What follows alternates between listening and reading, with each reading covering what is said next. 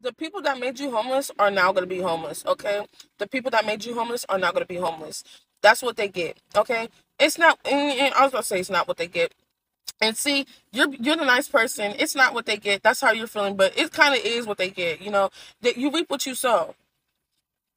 You reap what you sow. I'm gonna pray for you. I pray that you get out that situation. I pray the best. I pray the best for you. Okay, I pray the best for them. Okay, but they're gonna get what they deserve. Because it was too toxic. Yep, too toxic. The devil card. Too toxic. Yeah, you was just sitting. You was just sitting in your throne, letting everything come to you. You had plans to move, but how they did it.